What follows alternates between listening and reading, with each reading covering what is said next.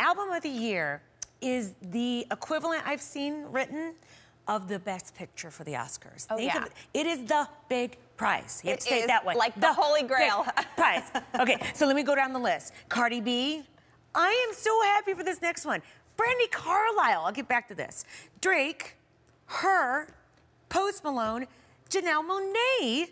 Casey Musgraves. And Black Panther, the album featuring Kendrick Lamar.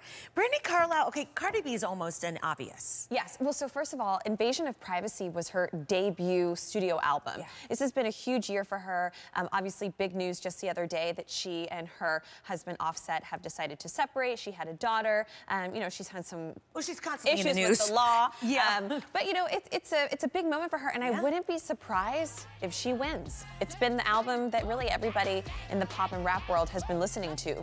We were talking about the fact that where's Taylor Swift? Did she not make the cut with Reputation? I'm gonna have to look into that and get back to you because I think a lot of her fans, the Swifties, I'm one of them, they're gonna be taking to social media and say that she was snubbed. So I don't know yet if she was snubbed. I gotta look into that.